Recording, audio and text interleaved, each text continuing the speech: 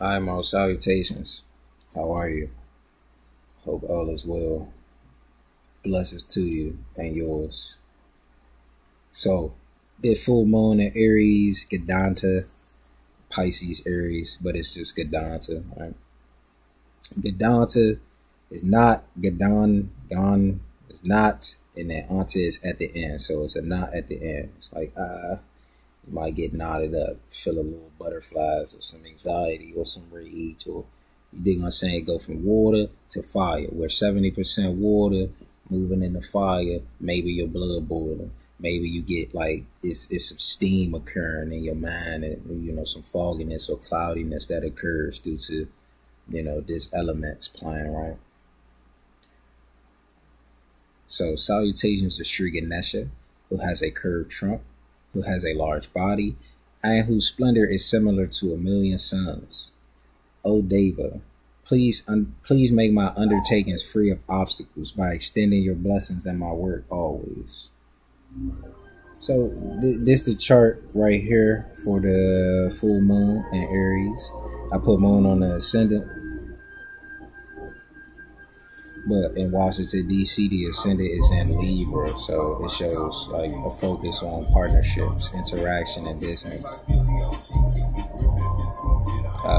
Sun is with Mercury, so it shows like intelligence, having an intelligent understanding in the purpose to initiate and create partnerships. You know what I'm saying? Moon is in Aries. Moon in Aries is fullness of boldness, like bold emotions, bold instincts, bold interactions, bold motivations, having fullness of courage and bravery. You know what I'm saying? In order to get into any type of relationship, whether it be romantic, filial, friendship, or business, ideally one will have to have courage. You gotta have some willpower, and you have to put effort in.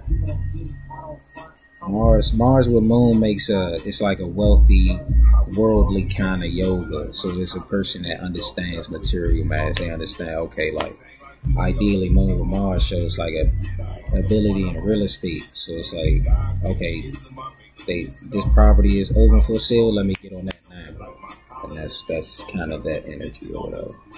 So full moons bring revelations, realizations.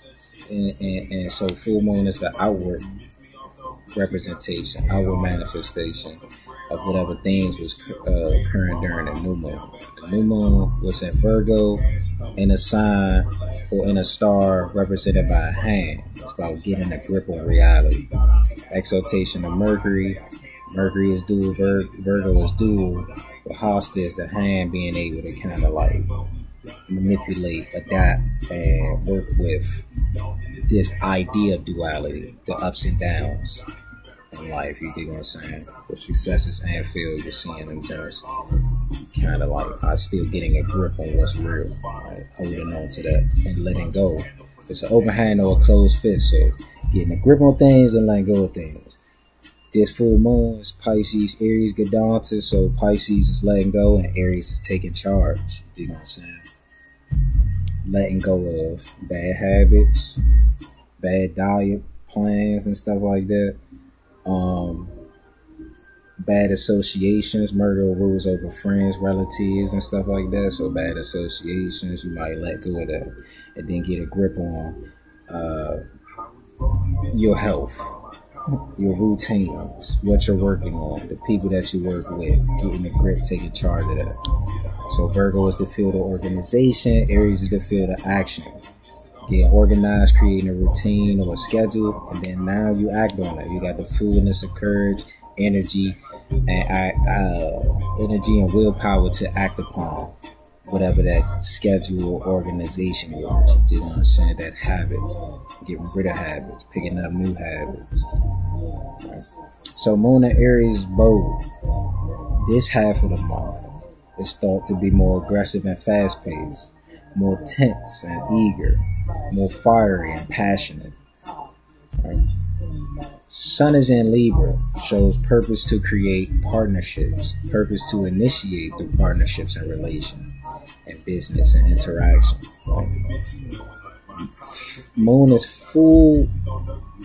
full moon in Aries lets us know, it kind of teaches us a bit that, like I said, in order to get into a relationship or a partnership, you gotta have courage, you gotta have willpower. In the Kama Sutra and other manuals or manuscripts on love, on the art of love, they say, men that have success, the men that have success with women, right? The main trait, first one is courage, boldness, bravery.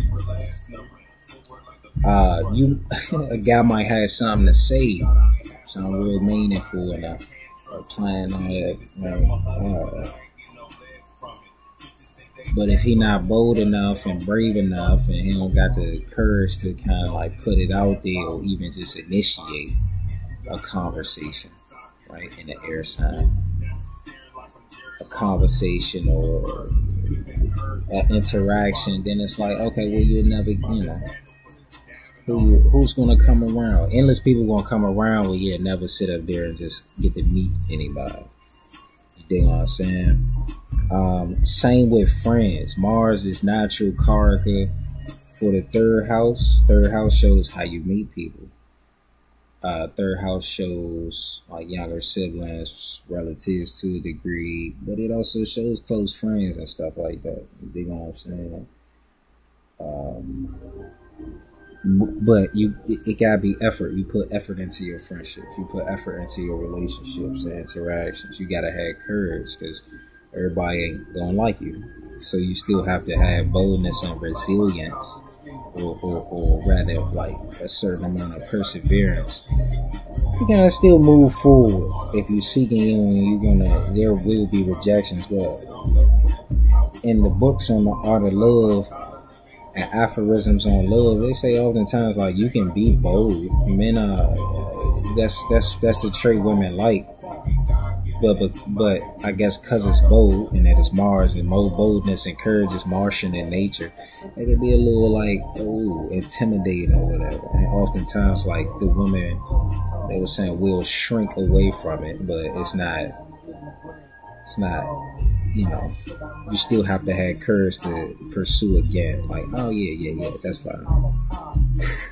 He was a little aggressive, but I mean, I don't mind though. You feel me? And then whatever Mars looking at an aspect, he wants to conquer and dominate. So ideally, that's like, all right, cool. You know what I'm saying? It's whatever. So this full moon, let me see my time. I'm saying my time. This full moon is good for fire and air signs. There's maybe more challenges for the earth and water signs. Fire and air signs because it's karma and dharma houses. You know what I'm saying? So it's like fun and good for you, and fortunate. Fun or fortunate. Or interesting. And then earth and water signs is in y'all houses of accumulation and moksha, liberation. So your challenges is so physical. So you might not be friends. You might have to go to work. Some might need to meditate. The emotional world might be a little hot right now. You know what I'm saying?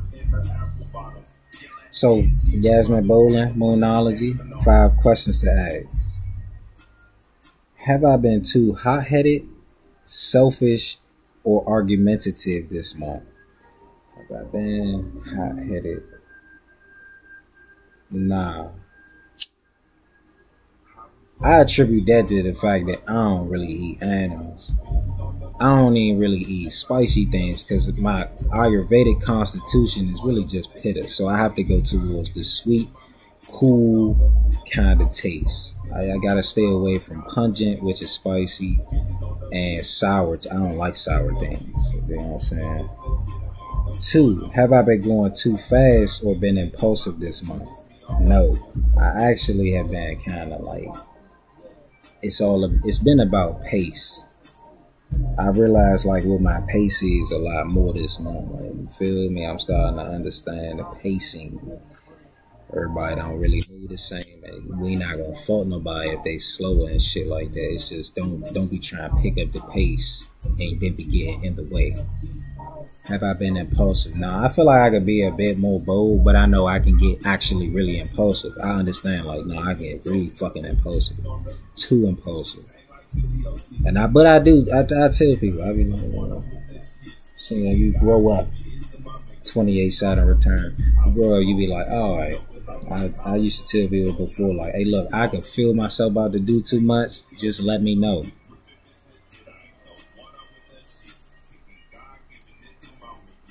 So 3, have I been brash, blunt, or too competitive? I have been blunt. My man's told me, it's like, bro, we fam, you cool. It's just I be having to get this shit out. I gotta think. I'm saying burgers, but it's a lot of shit.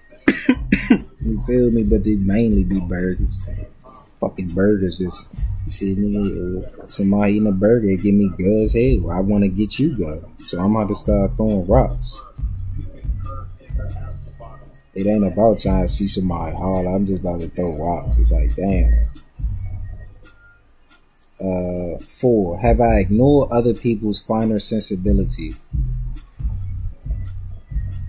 This is a strange question for me to answer, because in a way, finer sensibilities is like, it might be them subtle auric communications that you might feel, things that seem like telepathy or something like that. And it's like, ooh, based on auras and human design, it's like I'm actually supposed to be the one to initiate and have the courage and willpower to talk and, hey, you know, can I ask you this or whatever? But it's like I really don't be having shit to say no more. Even this, I be trying to keep this less than 20 minutes. So this is a strange question. I don't know. I have ignored, like, I go into periods of withdrawal and being out, but it's real quick. It's more withdrawal than it is like out. And I have ignored that feeling where it's like, oh, this person might want to talk a little bit more than a short convo, or this person might want to just chat with you and shit. And it's like, I don't really have the capacity and shit. Feel me? Especially because a lot of times the main mode of communication is text. And since using like voice memos more, it's like, even those, it's like, you might actually, like, motherfucker that do voice memos, that's a yapper. I be yapping. And that's not really what text for. It's like, text is just short and sweet communication. Like, you know what I'm saying? Or it's like, hey, look, I'm gonna send you this the time, and stuff like that. So 5, have I had enough fun? Have I had enough fun? What is fun to me? I mean, no, I haven't.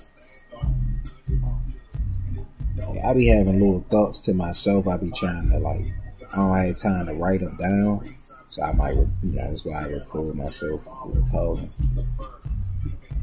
But nah, I could use some more fun. I ain't going back. Truth be told, my nigga, this full moon is in Gandanta in my 7th house from ascendant and 5th house from moon. So it's like, truth be told, I have not had enough fun. And I don't in October, not so much. Like this part of these months, these next couple months, not really. You feel me? I ain't been to a museum in a while, my nigga. You feel me? I do go to the park. I ain't had a board meeting on Tuesdays. Feel me?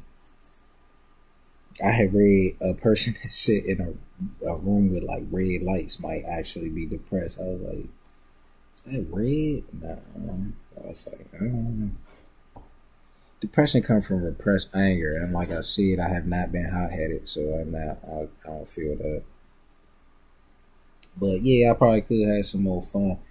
I just want reading all these little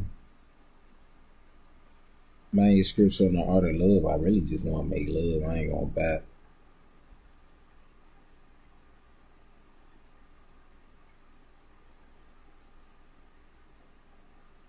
Oh, my internet went out. I'll get rid of this. Alright, the message is that life is not a race, nor is it a competition. Find a balance between your needs and those of your significant other or best friends.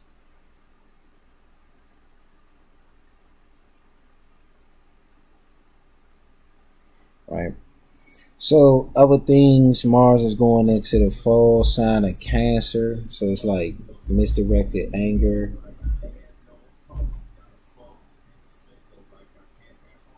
Mood swings, volatility, unpredictable. Like you might just lash out and it might be at the wrong person. It show a lot of defensiveness. Mars is in a not in the enemy sign, but he just not acting right. He kind of aspected all enemy signs from Cancer, so it's like in his mind he just surrounded and see just quarrels and stuff like that, right? Venus has moved into Scorpio. Venus in Scorpio is weak, unusual. It's 7 signs away from home, so therefore it's kind of in one of its weakest positions outside of, like a fall sign in Virgo. So Scorpio is the privates. It's dick and pussy. It's the sexual organs. It's all the hidden reproductive organs too, right? And then Venus is the hormones and fluids. So if Venus in Scorpio and it's not strong in Scorpio, it's showing that the fluids of the reproductive organs is kind of like the reproductive organs themselves are suffering. You know what I'm saying? If I'm not mistaken, it just came out right before this full moon. It had just come out that I guess some type of Twitter porn star was infecting a whole bunch of people, but that probably was already going on. Venus and Virgo. You dig what I'm saying? Virgo is a sign of health. But if Venus not operating correctly, y'all not actually having you're not having good sex. That's a fact. Most people cannot fuck. You dig what I'm saying? And nasty shit is equated to skill, and that's not what the scripture said. You dig what I'm saying? So when you do those things and you're not having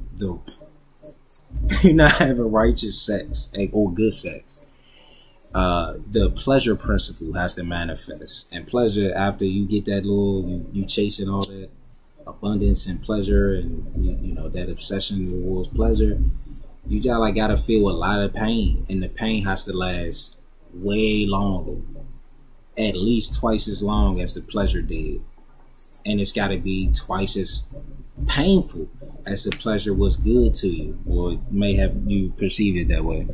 You dig what I'm saying?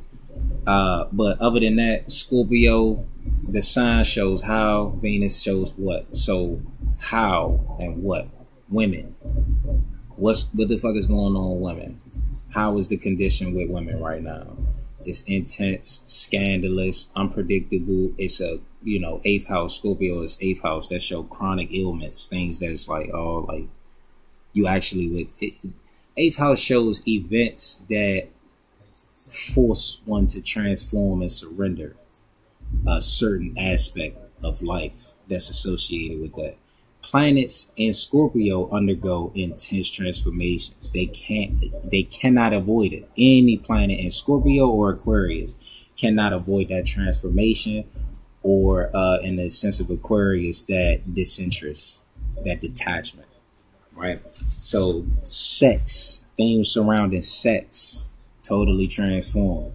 And from that scandal with the Twitter porn star, whole bunch of women got herpes or some type of STD, something that you would have to surrender your sex life to a degree. You are forced to surrender and transform your sex life. You dig what I'm saying? What's y'all fucking raw for anyway? And how y'all doing this and you try and market it and you publicizing it and all of that, right? But you're not even doing it in a way that preserves. We're talking Mars preservation and stuff. Like even it preserve your reputation, your life moving forward. But hey, you dig what I'm saying? Because the manuscripts on the Art of Love also say that, like, when you do things that's not righteous and not of the conduct of Kamadeva and Lord Shukra and Venus, you kind of take away from your life a lot, continuously. So, you dig what I'm saying? Yeah, a lot of y'all think that shit cute. It'd be cool if y'all knew how to fuck. You got a bunch of people fucking, like, I shouldn't talk too much. Let me get this out though. But it's like you sitting there, you doing something, motherfucker want to try something with you, and you kind of, you know you ain't fucking with it. You know this ain't right. But, you know, okay. And then you do it, and you kind of regretting that shit. You kind of looking at that shit like, what the fuck? What the fuck? That should be propaganda. But, fucking do something, and it might be cane, you do it. But where's the pleasure that came from that? A lot of those things, it's like, where is it? Is it just a visual thing? But we gotta understand too, like, if it's kinks, because Venus and Scorpio is kinky as shit. Secret pleasures, intense, unpredictable. Not necessarily shameful, but nigga, it's just private. It's like, don't tell nobody about this type of enjoyments. Venus and Scorpio. So bug catchers, there are people that like, oh yeah, they enjoy being unsafe. They enjoy unsafe sex because it fulfills the kink of catching a bug. Like, there are bug catchers out there. There are bug givers. There are people that Venus and Scorpio gonna have some resentments and some bitterness. So therefore, there are people out there that, oh yeah, they prey on motherfuckers. Like, oh yeah, you fall into the category of those that are easy to seduce, or you might be a trick, or you might be a press ass nigga. Okay, I got you. I'll let you fuck. I ain't gonna fuck raw. That's everything you ever wanted right there. You just want to fuck anyway. You don't care about who you fuck, what you fuck, if what the consequences are. So, you know, come on, let's do this. You feel me? They tell stories about individuals like that. You might not hear it, but it goes on. Somebody got burnt one time, and they took that so hard. You know, some Scorpio thing. They was like, I gotta sting somebody. I have to get my get back. And then they just start doing things in order to, like, seduce and manipulate men or women or both. And now they just sit up there and a whole host of individuals like just either it's so many more that probably don't even know they got it. Some people know they got it and they don't want to go get tested or go get the results to prove it, because it's like, I just don't even want to think about it. So they might just start lying to themselves and convince themselves, hey, nothing's going on, and it ain't this, it ain't that. You feel me? Suspend disbelief, cognitive dissonance. So, hey, look, yeah. So, Scorpio and Aquarius is just a note. Scorpio and Aquarius are karmic signs, the most karmic signs. I don't even know, it's not about which one is more or less. It's like they both, Mars and Saturn, respectively, Tamasic, malefic planets. Rahu and Ketu, malefic, unpredictable kind of planets. They're nodes. They are karmic. You know what I'm saying? K2 is the body of a serpent, always looking backwards. Always looking backwards.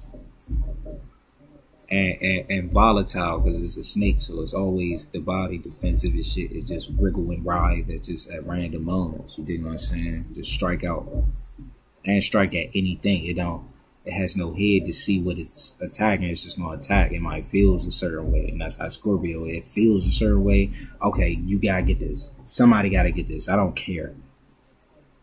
Right? So, planets, the karmic influence of the nodes and the malefic planet Mars give certain overwhelm at Scorpio, and the significations of the planets in Scorpio feel like a burden. So relationships, sex, love matters feels like a burden. There's phobias. It's like, why should I do that? Because, ooh, it's like, so bitter, repressed, volatile, blind, fury, and rage.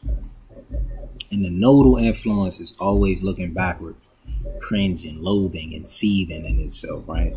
And then Scorpio is water, fixed water, and ruled by Mars, who is fire element. So it's wet, heavy, hot, and it boils. It's a scalding kind of energy, or it can become a scalding energy.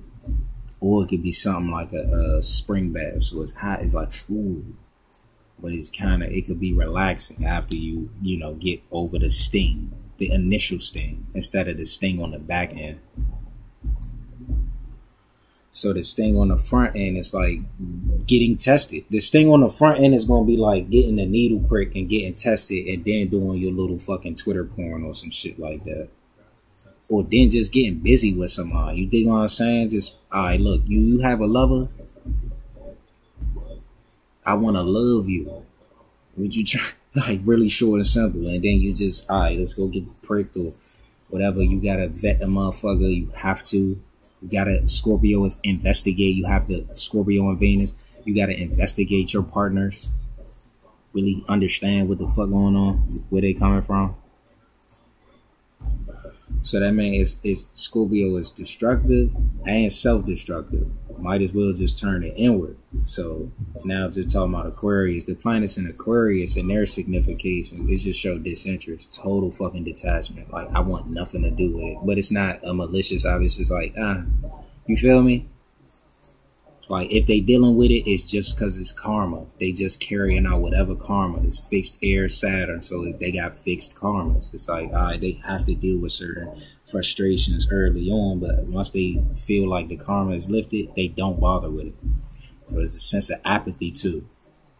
The nodal influence of Rahu here is to always be looking forward and moving forward. It's Vata, air and space, and Vayu, wind. Rahu and Saturn is just wind. You dig what I'm saying? Wind. They moving. They give wind keeps us moving. Our breath keeps us moving. So they just always moving on. So the Aquarius just be like, all right, I'm done with that. I'm cool. Right. So this degree of Aries, 0 degrees, about 2 of Wands. And then if we talk about the Pisces, Gandanta portion, it would be 10 of Cups. So it's kind of like, maybe you found yourself, you held on and took charge to be in a relationship or some type of emotional fulfillment somewhere. And then 2 of Wands just shows, once again, collaborations, being able to like, all right, look, he looking at a globe, he's scanning the field, he got one staff tied to his post, wherever he's staying, he got one in his hand. So it's like he kind of looking out, trying to figure out where can I go, who do I go with, what are the skills and habits and abilities I need, and then what do I, you feel me? Now what is that? Well, 2 of Wands is Mars and Aries, so it just shows strong, bold, initiating energy, strong, bold actions, strong, very strong courage and bravery. You dig what I'm saying? Just being bold, going out. It's like, all right, look, hey, feel me? I used to do that. Like early, like when I first started my Mars Dasha, or like going into my Mars Dasha, I was at Nova. Too, I got that joint on now, but I was at Nova, and it was like I just finished therapy and shit. He was like, nigga was like, man, you just kind of got like put yourself out there. I was like, boldness, boldness ain't the issue. It's, I don't want motherfuckers to be accused. I don't like the accusations that I get. Can you be too bold? And I'm not like super wild. Like what? And then that's 10 of Cups, Mars and Pisces, which is subtle, spiritualized efforts and energies. A lot more, who the fuck can we call Pisces? Not we can say passive, but it's Mars. He ain't passive. But Mars and Pisces is a little bit more, it's adapting to it. So it's able to like, he he can adapt. His energy and courage and efforts is adaptable. You know what I'm saying? Everybody can adjust to it. It's Pisces, so it's almost universal. Universally, efforts is just received by people and everything. All right.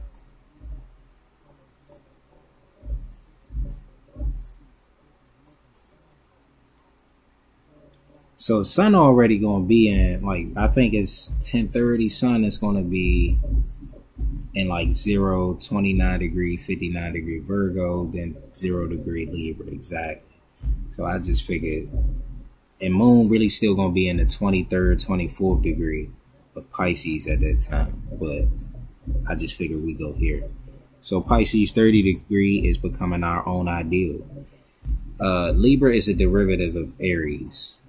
You dig what I'm saying? So oftentimes, you know, if you take inventory and get organized with your own abilities, attributes, and traits, and good strengths and weaknesses, you become that. You focus on those, that's what we see more of that. You become that. You focus on your weaknesses, or, you know, like if you focus on the rejections, or if you focus on the friendships that may have failed, or the friendships that you may have not put so much effort into, then you become that too. You be lonely as shit, and you gonna be lovesick than a motherfucker, and your skin gonna be all like fucking, not even really bumpy, but it's gonna be dry. It's like you'll be having bumps, but they dry up and they just turn to dark spots and something like that. You feel me?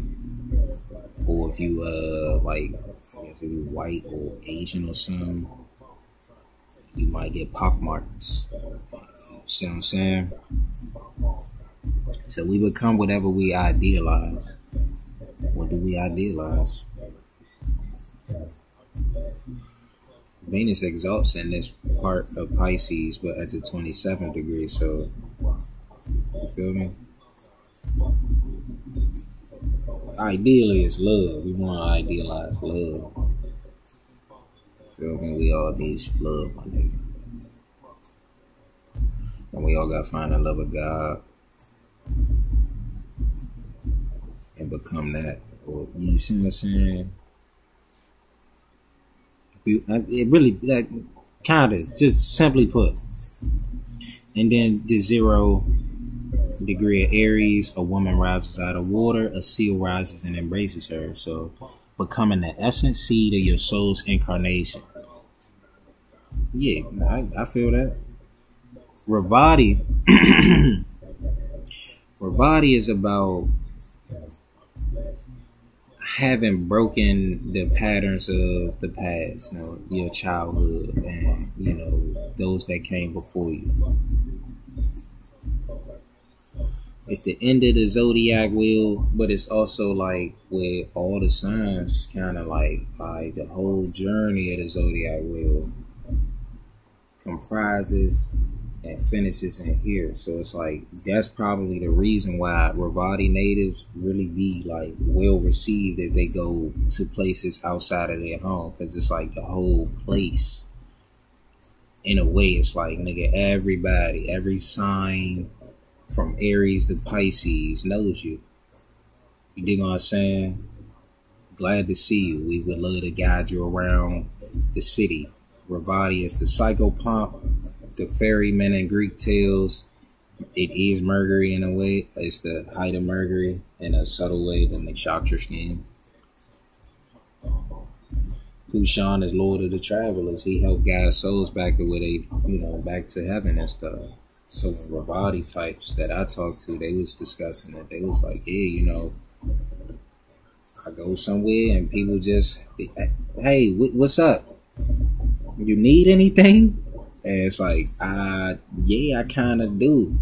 What that nigga Reese tell me, he said he went out, he had already planned to go out somewhere, and he ain't had nothing in any account. And the moment he said, fuck it, I'm still getting on the plane, he got on that jump, touchdown, he had enough money to move around, but when he got there, he probably still didn't have to pay for much. Like, it was just a courtesy kind of thing. It's a Jupiter. It is in a Jupiter sign of charity. So they get charity, and they are charitable and very generous. I ain't going back. I've worked with another body type.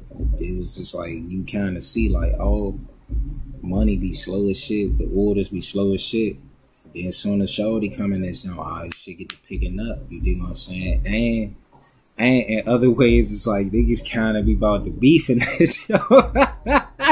Niggas kind of be about to beef in this motherfucker, and it's like, and then shorty walk in, get to not dragging, but Pisces women slide their feet and shit.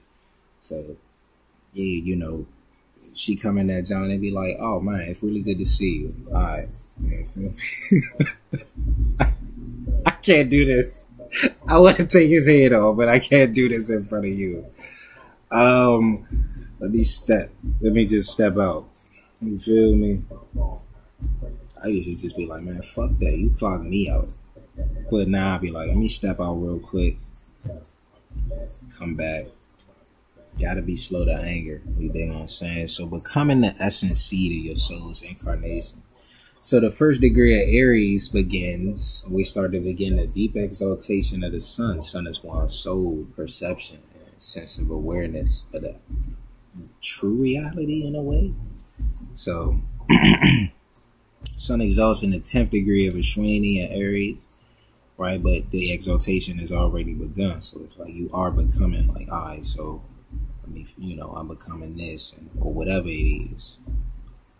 See what I'm saying? I wonder if you could decide like what that is based upon what Aries sits in your chart. So if Aries in my 8th house, 8th house could be your shamans. It could be your those that's engaged in occult sciences and stuff like that.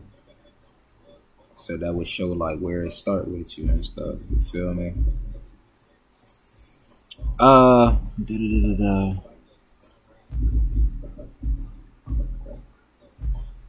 The vast majority of seeds are not germinated and so fail to realize their potential. In the beginning, to become an individual, we need to emerge from the seed of the collective unconsciousness. To leave the womb, first the desire is simply to be, because it is still far from certain whether survival itself can be attained. That's pretty cool. I ain't going back. You might fall short of it, and then your next life or you feel me, next phase of life, you still got windows and stuff like that. Like I be trying, not to say I'll be trying to tell I got out of that, but I'll just say something like, how old are you? Okay, cool. Well, we all got a window of transformation. And depending upon how you take it, it could cause you a lot of suffering, or it could really change things around, really set a stage for a brand new age in your life. You dig what I'm saying? But that's the whole point. You really gotta grow up. You gotta not necessarily grow up. I like conventionally you see, but you really gotta change some things, your boundaries. Certain things gotta have they gestated? Do you get it yet? You dig what I'm saying? And those seeds that are not germinated. So Mars was born from the earth. Mars efforts. We talking about Mars, full moon in Aries, right? Mars is in Cancer. Mars in Cancer, moon in Aries. It's a favorable influence. Like it's part of Vatana. Now it's Mars, Chandra, Mongol Yoga. But Mars was born from the earth. Like he came from under and beneath or the soil. Right? He came from the bosom of the earth. So in order to grow, you gotta be putting efforts in. No bat. What's your efforts going to? You ideal Mars kind of will show survival like that. You just want to survive. You're just trying to self-preserve. It's self-preservation. It's an arrow and a shield. His symbol is an arrow and a shield, or his symbol is just like a stick of an arrow or a lance or a spear and a person. So you just try and protect yourself. When you soft, Mars, that circle shows softness. Mars types outwardly cruel, crude, harsh, mean, and bold, or whatever. But inwardly tender, soft, sensitive. You dig what I'm saying? In some ways insecure. We talking about Scorpio. Aries too, but Aries got sun exaltation. They be cool. They just getting in their own way. They gonna say that. So that's Mars, but it's also like if you could look at it as a seed and the two cotyledons, right? So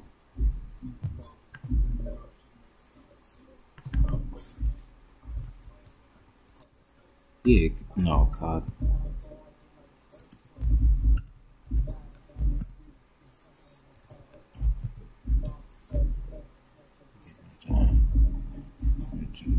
Oh, am I not connected? If I'm not connected, no, see, I am. It's just a slow jump. Don't even worry about it. 40 minutes is kind of crazy.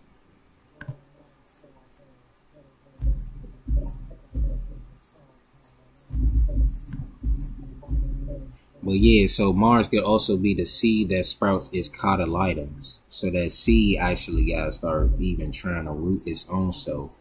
And it's gotta go the path of Mars, which is to be born from the earth. They gonna say the earth in many ways, man, so many ways, especially like in primordial ways, like we talk about Gaia, even Boo Devi. Boo Devi was pulled from the waters, like by the Varaha avatar. I was reading that today. I don't know if it coincides and stuff like that. I ain't gonna back. I was just reading it, but pulled. So I don't know, man. Like, and a boar that's a voracious kind of animal, yo. Like they eat a lot, but if they feel threatened, they'll really come at you with everything that they got, and they give it everything that they got. Right? As it came up.